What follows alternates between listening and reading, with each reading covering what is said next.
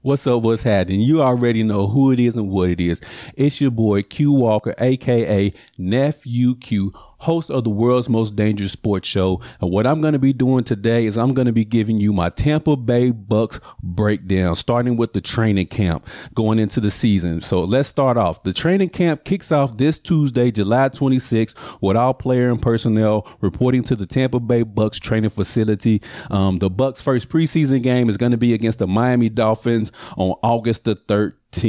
But anyways, going into training camp and going into this season, there's been a lot of offseason changes from the Bucks. Bruce Arians is gone as the head coach now. Defensive coordinator Todd Bowles has been promoted to head coach. Bruce Arians is still involved with the team, so he'll still have his input, but I'm not even going to get into all of that. So just there's a lot of key changes for the Tampa Bay Bucks. Also, Rob Gronkowski retiring. We had Ali Marpet, who was a all-pro guard for our team. He retired, and we also lost a key member, Alex Kappa, from our offensive line. He now plays for the Cincinnati Bengals.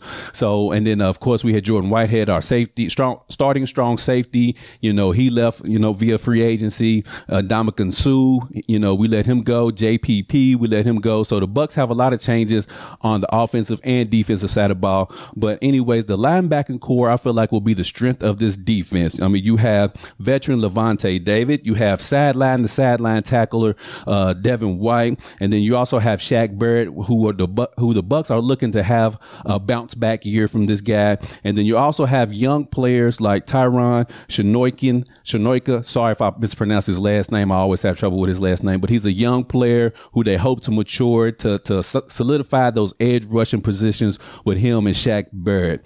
But anyways, going into training camp, there's also been rumors and speculation that Leonard Fournette is reported at 260 pounds. Now, Leonard Fournette has refuted those claims, saying that, he's down to 240 right now.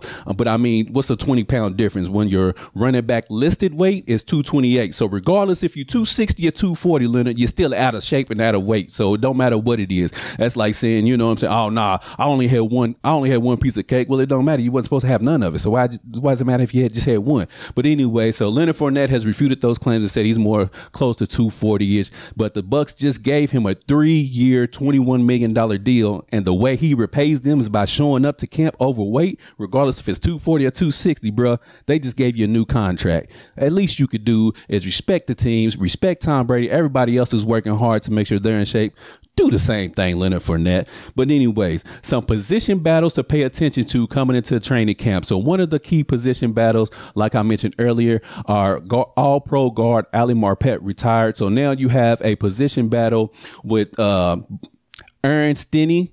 He's a tenured Bucks. He got some spot duty here and there for the Bucks for the past 2 seasons. He played also during the Tampa Bay Bucks Super Bowl run. So as of right now, for this position battle, he does have the inside track. But the Tampa Bay Bucks did spend a 2nd-round pick on Luke Godoki. So they're expecting him to push and challenge for that starting left guard spot. So that's the position battle that you might need to pay attention to, because Tom Brady is 4,733 years old. So the offensive line has to be intact. It has to be everything. But that's one of the position battles to pay attention to during training camp. Another one is a strong safety position. Now, like I mentioned earlier, Jordan Whitehead left via free agency. So now the strong safety position is between 3 players. First one is Mike Edwards. Mike Edwards has the inside track as he's a tenured Tampa Bay Buck player. He knows Todd Bowles' defense. He also played for the Tampa Bay Bucks during their Super Bowl run. If I'm not mistaken, I think he had an interception during the Super Bowl game, if I'm not mistaken. So